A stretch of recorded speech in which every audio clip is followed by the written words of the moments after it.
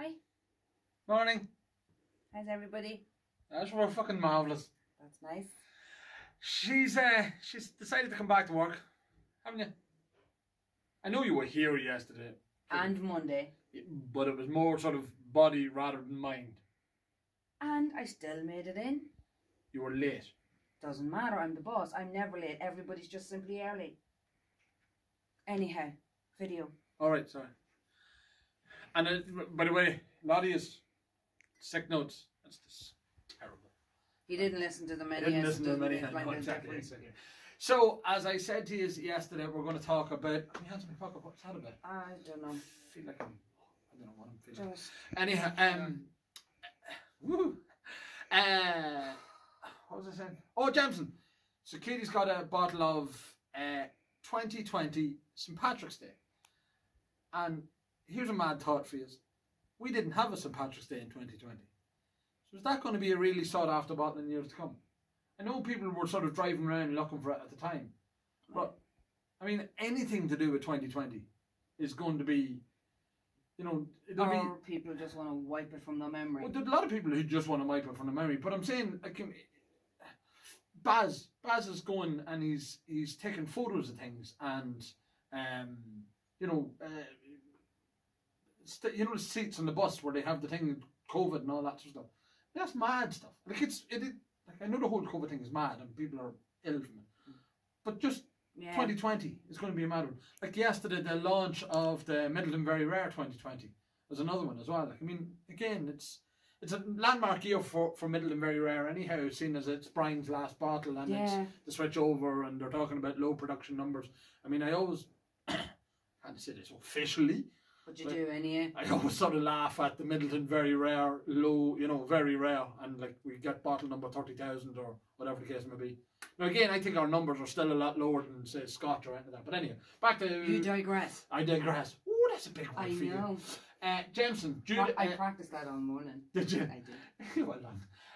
Cask mates. So as I mentioned the other day, I think I only know of 3 full collections. You can put that down. I'm going to. I'm scared of you having a bottle of whiskey in your hand because the last time it was Sunday night and you were sort of glug glug glug. I'm going to leave this here because it has to find its home. Niall will do that when he comes back up. Niall is probably going to kill me because we've either all organised and we picked the bottles out.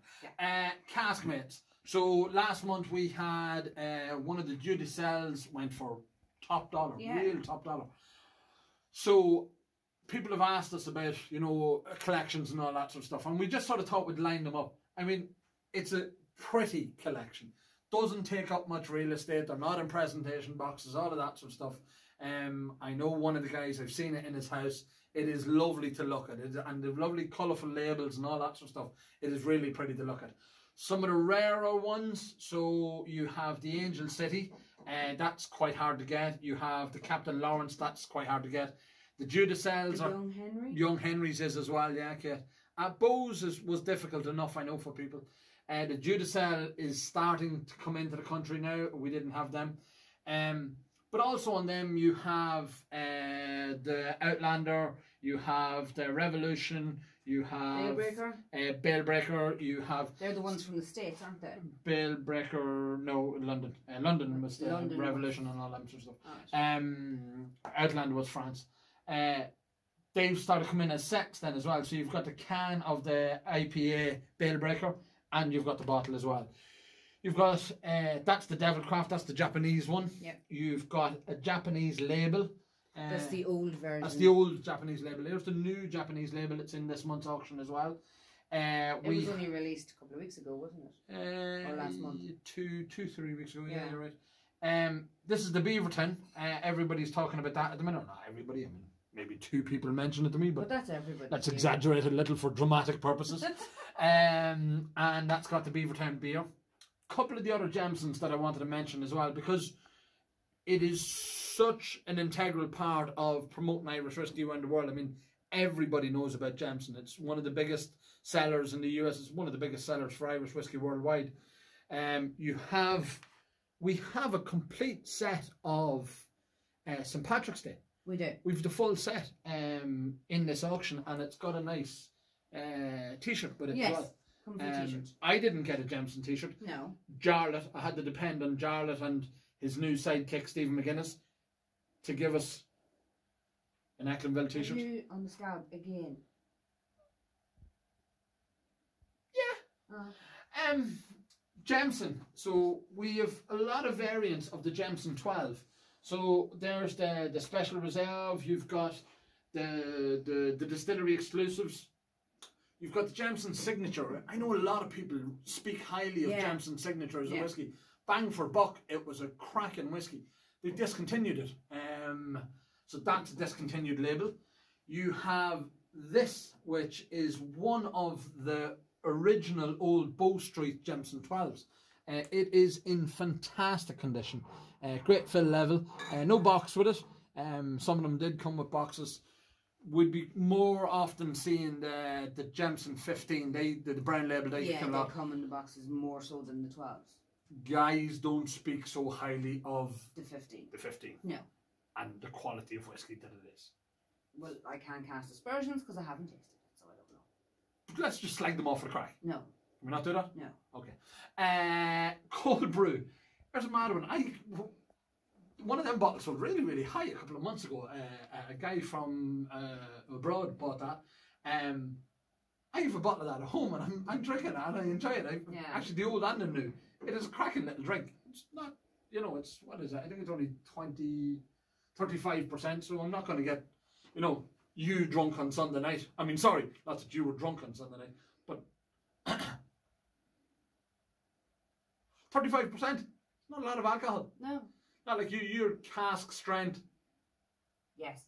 You H. are. H. W. W. Whatever way you want to put it. You can't spell it.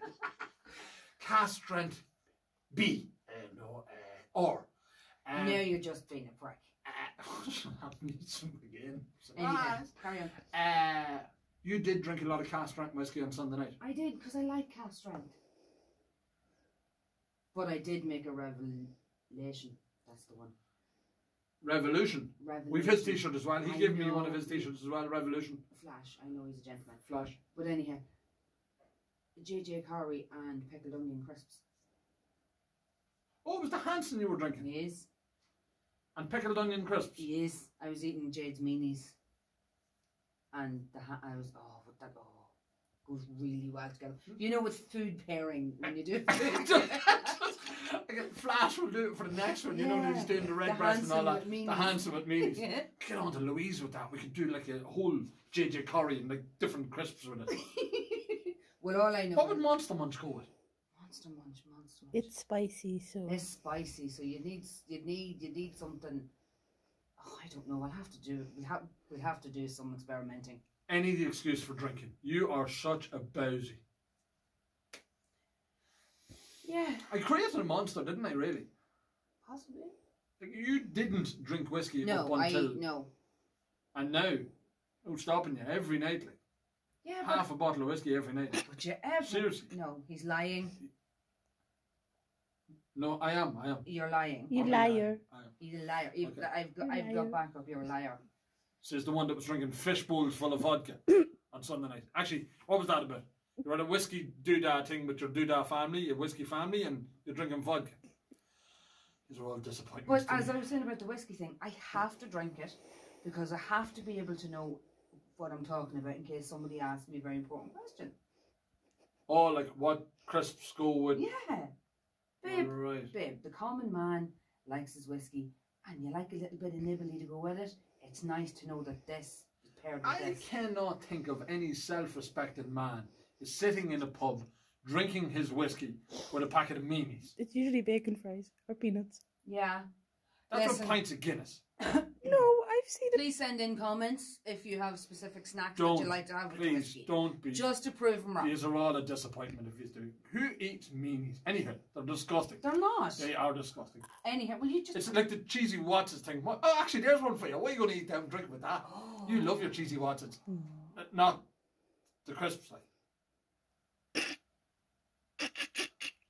So anyhow, you think you're funny, don't you? Really, you do. You think you're hilarious, but you're not really.